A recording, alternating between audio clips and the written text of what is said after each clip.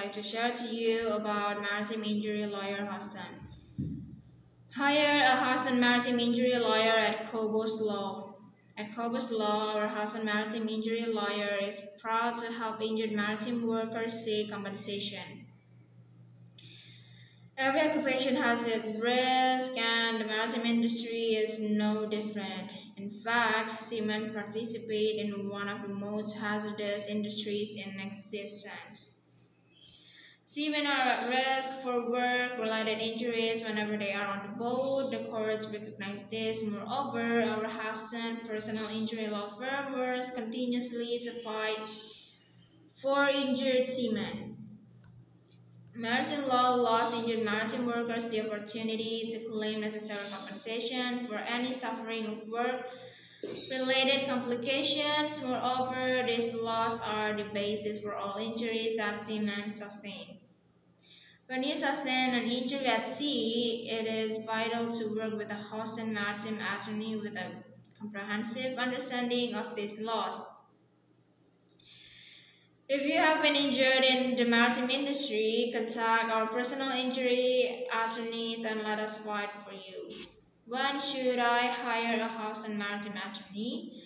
Our maritime injury lawyers help injured dock workers and seamen attend the compensation they require to recover at our personal injury law firm. Typically, serious injuries lead to expensive medical treatments. Above all, these injuries can have a long-term impact on your life, mentally, emotionally, and financially. This can include an array of accidents that occur on navigable waters, including rivers, bays, oceans, harbors, and docks. Our house and maritime injury attorneys understand maritime law. We also know the vast practices and culture of the maritime industry. Contact us for a free case evaluation and we can discuss your legal options. Maritime law and maritime injury cases. And maritime law exists to help an injured seaman recover from injuries sustained during work. Without these laws, injured seamen would be forced to act independently to counteract any suffering sustained at work. Whenever a maritime worker becomes sick or injured, the owner of the vessel must reimburse their losses. Maritime attorneys reverse to this as maintenance and cure. Essentially, this means that the employer must provide for the affliction until the worker recovers fully. Courts view this obligation as a duty that the owner owes any worker aboard their vessel. Moreover, seamen are eligible to recover full wages for the length of the voyage during which they sustain the illness or injury. Oftentimes, their employment contract dictates the number of unearned wages they are eligible to receive. Death on the High Seas Act. Commercial maritime work is dangerous. Occasionally, the negligence or wrongful act of an employer or co-worker can result in a worker's death. Under the Death on the High Seas Act, DOHCSA, if a loved one working on a commercial vessel died at least 3 nautical miles from a U.S. shoreline, the spouse, parent, child, or another dependent relative may recover fair compensation for lost wages, funeral expenses, and costs for counseling. For a claim to be successful, a maritime attorney must prove negligence on the part of the ship owner or fellow worker. Even if the descendant may have contributed to his or her own loss of life, some compensation may still be warranted. When in need of a knowledgeable and experienced maritime injury lawyer, hosts and residents know they can trust Kobos law firm to provide reliable strategic representation. Jones Act, the Merchant Marine Act. If your place of employment is for a business on land, yeah, the uses and work-related injuries, the workers' compensation laws for that particular state apply. That's simply not the case when you work as offshore. The Jones Act, also known as the Merchant Marine Act, is a federal statute enacted in 1920 which mainly regulates maritime commerce between the U.S. ports. However, a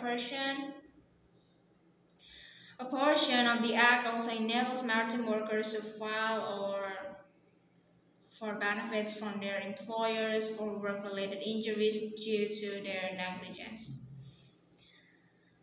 This applies whether you are a captain or a maid, a deckhand or a cook or a bartender. If you contribute at least 30% of your work time to the work of a vessel while on navigable waters and you sustain injuries, you can apply for benefits. This includes lost wages, medical expenses, as well as compensation for pain and suffering.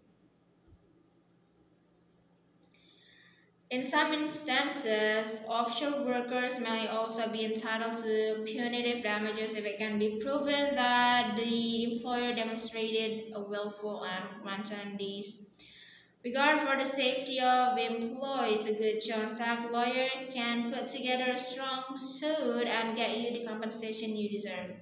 Limitation Liability Act and your maritime injury lawyer. The Limitation Liability Act protects vessel owners from having to pay compensation for an injury or death that exceeds the value of their craft. This can be bad news for a maritime worker with a claim.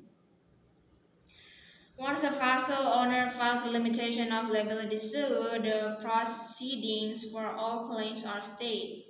These say last until they consolidate their hearings into a single proceeding where those with competing claims may have to accept prorated settlements. Additionally, limitation liability suits disallow jury trials.